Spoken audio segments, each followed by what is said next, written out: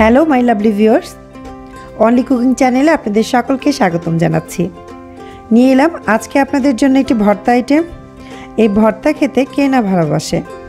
আপনাদের অনেকের কাছে ভর্তা যেরকম পছন্দ, আমার কাছেও যে কোনো ভর্তা খেতে অনেক ভালো লাগে। আর আমি মনে করি মাছ মাংস থেকে ভর্তা দিয়ে ভাত পরিমাণের থেকে একটু বেশিই খাওয়া যায়। তো আজকে আমি আপনাদের যে ভর্তাটি দেখাবো সেটি হচ্ছে কালো জিরা ভর্তা। আমরা শুধু এই কালো জিরা ভর্তাটি শুধু কালো জিরে দিয়েই করে থাকি। আর আমি আজকে এই ভর্তাটি একটু অন্যভাবে দেখাবো, সেটা হচ্ছে মিষ্টি কুমড়ার খোসা দিয়ে কালো জিরা ভর্তা। সাধারণত কালো জিরা ভর্তাটা একটু তেতো হয়ে থাকে, আর যখন এই মিষ্টি কুমড়ার খোসা দিয়ে আপনারা এই ভর্তাটি তৈরি করবেন আর কালো জিরার যে তেতো ভাবটা আছে সেটা থাকবে না, আর খেতেও ভীষণ ভালো লাগবে। তাহলে চলুন একবার দেখে নিই এই ভর্তাটি আমি কিভাবে তৈরি করেছি। তার আগে আমার চ্যানেলটি সাবস্ক্রাইব করার অনুরোধ রইল। এখানে আমি মিষ্টি কুমড়ার খোসাটা একটু মোটা করে কেটে নিয়েছি। এবার আমি একটি ফ্রাই প্যানে আমি একটু রান্নার তেল দিয়ে নিয়েছি। এখানে আমি মিষ্টি কুমড়ার খোসাগুলো দিয়ে দিচ্ছি। আমি এপিট ওপিট করে হালকা ভেজে অল্প একটু সময়ের জন্য ঢেকে দিচ্ছি। আমি এখানে এই মিষ্টি কুমড়া খোসার উপর দিয়ে দিলাম সামান্য একটু লবণ।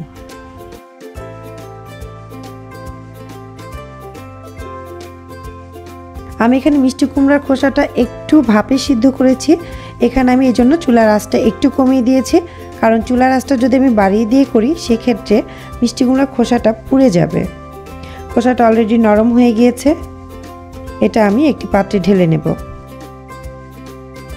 এবার আমি এই প্যানটিতেই দিয়ে দিলাম 2 চা চামচ সরিষার তেল। প্রথমে আমি এখানে দিয়ে দিলাম হাফ কাপ পরিমাণ পেঁয়াজ কুচি। এখানে আমি একটি রসুন কুচি করে রেখেছিলাম, সেই রসুনগুলো আমি দিয়ে দিচ্ছি। এখন আমি এটাকে ভালো করে উল্টে পাল্টে একটু ভেজে নেব। পেঁয়াজটা অলরেডি একটু সেদ্ধ হয়ে গিয়েছে। এটা খুব বেশি ভাজা যাবে না, আবার খুব কমও ভাজা যাবে না। ঠিক এরকম সেদ্ধ হলে আমি পেঁয়াজ রসুনগুলোকে নামিয়ে নেব। কারণ আপনারা সবসময় একটু মাথায় রাখবেন যে পেঁয়াজটা যদি এই ভর্তাতে একটু সেদ্ধ অবস্থায় থাকে তাহলে পেঁয়াজের টেস্টটা অনেক ভালো থাকে, আর এখানে কালো জিরা ভর্তাটা খেতে অনেক মজা লাগে। আমি এখন এটাকে নামিয়ে নিলাম। এবার আমি এই তেলেই দিয়ে দিব কাঁচামরিচ আর শুকনো মরিচ। আপনারা এখানে যে যেরকম ঝাল পছন্দ করেন ঠিক সেইভাবেই আপনারা কাঁচামরিচটা ব্যবহার করবেন। আমি এটাকে ভালো করে টেলে নিচ্ছি। এখানে আমার টালা হয়ে গিয়েছে, আমি এটাকেও নামিয়ে নিচ্ছি। এবার আমি ফ্রাই প্যানটা গরম অবস্থায় এখানে আমি 2 টেবিল চামচ কালো জিরা দিয়ে দিলাম। আমি এখানে কালো জিরাটা খুব অল্প সময় ভেজে নেব। আপনারা যদি কালো জিরাটা বেশি ভেজে ফেলেন তখনই কালো জিরাটা তেতো হয়ে যাবে। আর কালো জিরার একটা স্মেল থাকে, সেটা বের হওয়ার সাথে সাথে আপনারা চুলা থেকে কালো জিরাটা নামিয়ে ফেলবেন। কালো জিরাটি টালা হয়ে গিয়েছে, আমি কিন্তু অলরেডি নামিয়ে নিয়েছি। এবার চলে যাব ভর্তাটি তৈরি করতে। আমি এখানে ভর্তাটি তৈরি করার জন্য পাটাকেই বেছে নিয়েছি।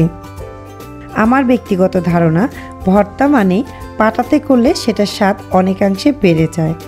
যদিও আমরা এখন একটু কষ্ট লাঘবের জন্য আর সময় বাঁচানোর জন্য বিভিন্ন ধরনের ব্লেন্ডার ইউজ করি বা ফুড প্রসেসরটা ইউজ করি, কিন্তু আমার কাছে মনে হয় একটু মজা করে খেতে হলে একটু কষ্ট তো করতেই হবে। সেজন্য আমি পাটাতে ভর্তা করতে বেশি পছন্দ করি। আপনারা চাইলে এটা ব্লেন্ডার বা যে কোনো ফুড প্রসেসরে করতে পারেন। আমি আমার ভালো লাগার জন্য আমি পাটায় ভর্তাটা করব। এখন আমি পাটায় এটাকে গুঁড়ো করে নেব।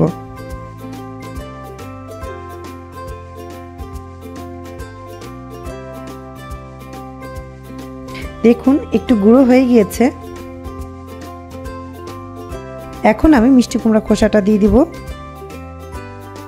দুটোকে ভালো করে আমি বেটে নিচ্ছি।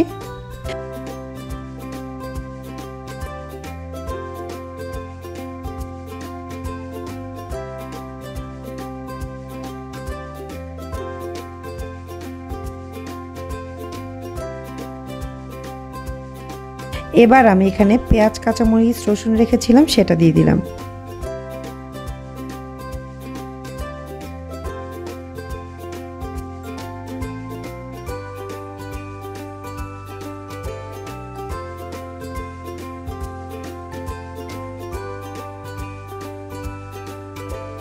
সেই সাথে আমার টেস্ট অনুযায়ী আমি লবণ দিয়েছি।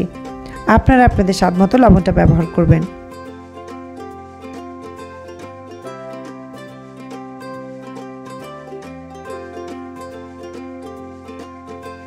এখন আমি সব একসাথে বেটে নিচ্ছি।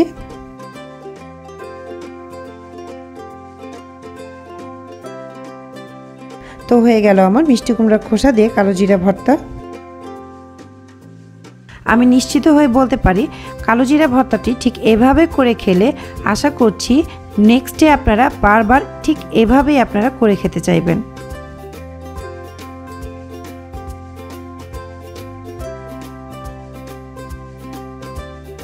আশা করছি এই ভর্তাটি আপনাদের অনেক ভালো লাগবে, আর ভালো লেগে থাকলে আমাকে লাইক কমেন্ট করতে ভুলবেন না। আজকের মতো এখানেই চলে যাচ্ছি, নেক্সট আরও একটি রেসিপি নিয়ে হাজির হয়ে যাব ইনশাল্লাহ। সে পর্যন্ত সবাই ভালো থাকবেন, সুস্থ থাকবেন। আল্লাহ হাফেজ।